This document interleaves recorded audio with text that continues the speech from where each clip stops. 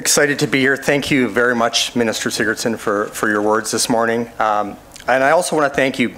Minister Sigurdson's been a huge supporter of AFSC and our programs. We've been focused on next generation for a number of years at AFSC, but Minister Sigurdson reached out to us earlier this year and asked, what more can we do? What more can we do to support the next generation of producers, new beginning producers trying to get into agriculture, recognizing that there's a lot of challenges and it's difficult to get into this industry. So we took those words to heart and we're excited to announce the changes today. So, as the Minister noted, the changes to AFSC's Next Generation Loan Program will help ensure that new and young producers have access to the capital that they need to get started in farming while supporting farm succession in Alberta.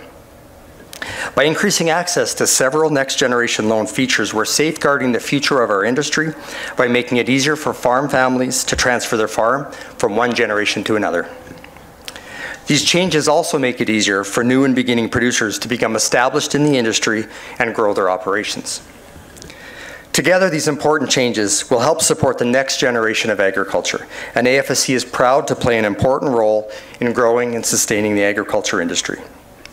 We look forward to continue working with Alberta's new and beginning producers as they build upon the work of earlier generations and navigate growing their own operations.